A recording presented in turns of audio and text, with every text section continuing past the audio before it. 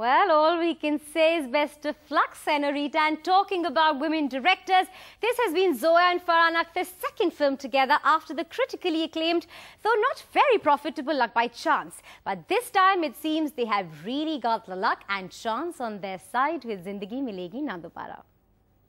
One last question, Farhan.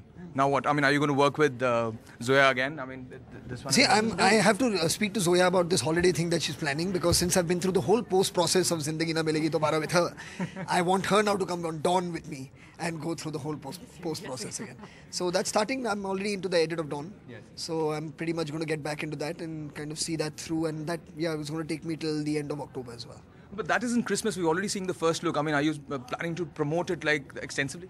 No, we thought that this was a good time possibly to get the teaser out, you know, and just get people kind of ready for the film that's coming. And it's great. I mean, the feedback on the promo has been excellent.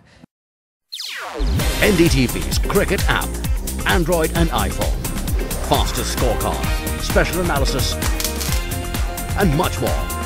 Download free. ndtv.com/apps.